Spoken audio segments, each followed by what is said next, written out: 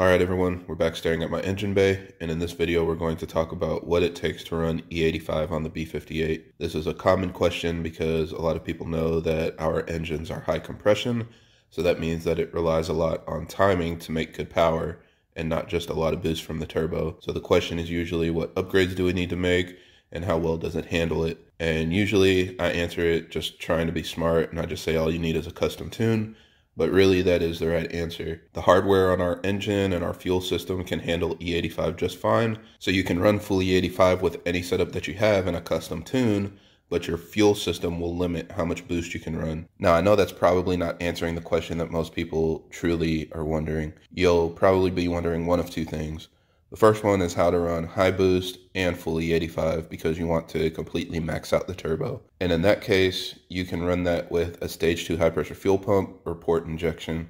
And that'll allow you to run a safe 21 to 22 PSI on the turbo and get the absolute most timing possible without having to worry about blending your E85.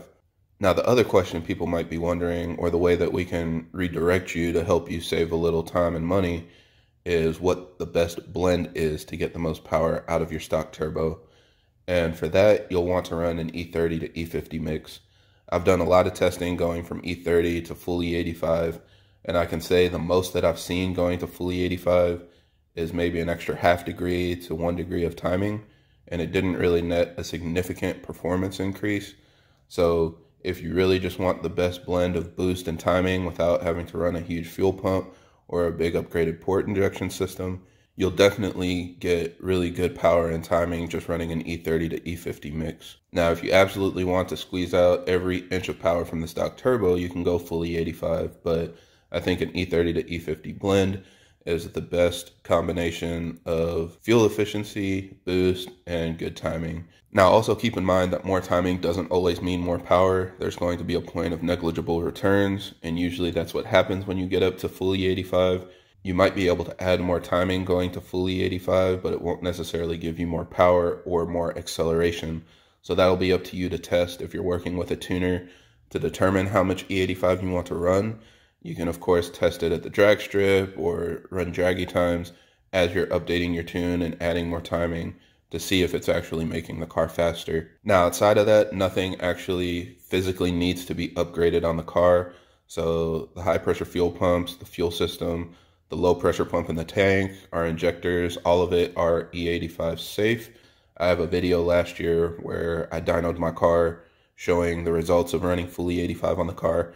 I did have a TU pump, but it's an upgraded OEM pump just to kind of demonstrate that the OEM parts handle full E85 just fine.